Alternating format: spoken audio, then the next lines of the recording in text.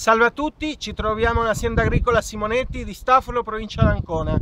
Con noi c'è Marco Simonetti, titolare dell'azienda, che ci spiegherà la produzione del verdicchio. Buongiorno a tutti e grazie per la vostra attenzione.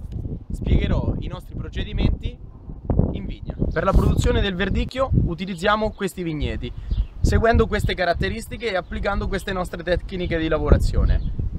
Sotto fila, come potrete vedere dal video, andiamo a non utilizzare nessun tipo di diserbante, cioè grazie a degli strumenti di lavorazione andiamo a lavorare sotto fila, togliendo tutte le erbe infestanti.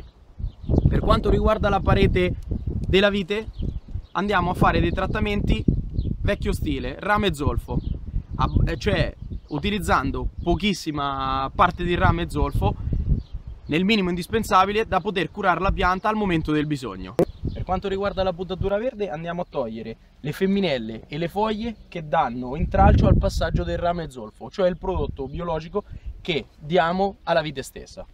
Andiamo a togliere le femminelle che sono vicino ai grappoli, femminelle come queste,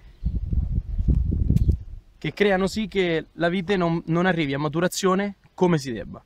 In più crea questo affastellamento, questo ammucchiamento dove la vite non è arieggiata.